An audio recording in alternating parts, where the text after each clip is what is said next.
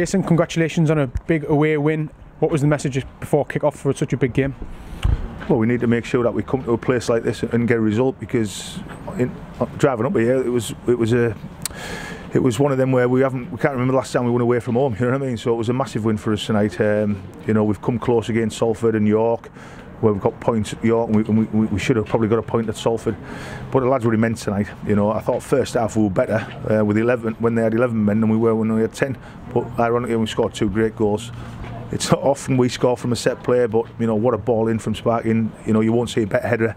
It doesn't matter what level of football you're at than James. You know, and then AJ does what he does best. He gambled on a diagonal ball and coolly slotted it away.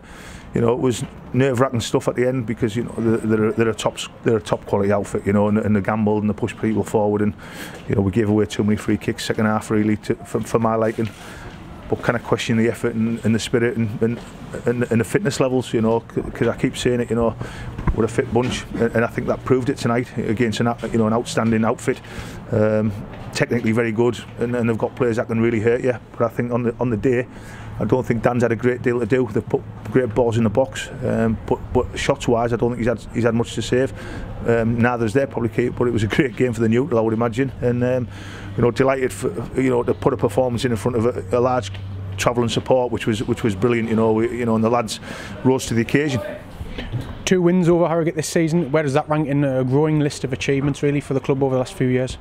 Yeah, to beat the full-time outfit who challenged at the top twice, 3-1 and 2-1, you know, is a brilliant achievement. But it's no good beating the Harrogate and you know, the Stockports at home, and then going to other places and just, you know, thinking we're going to get 3 points, because that was like chalk and cheese against Leamington. You know, I think we were lucky to get 3 points against Leamington, who were the better side on the night. But then we've come here and put a real performance in. So it's one of them where we've got to be a bit more consistent. I don't think the break helped us, if I'm honest, you know, over Christmas and the weather. But we've certainly hit the ground running tonight. An immense performance from everybody.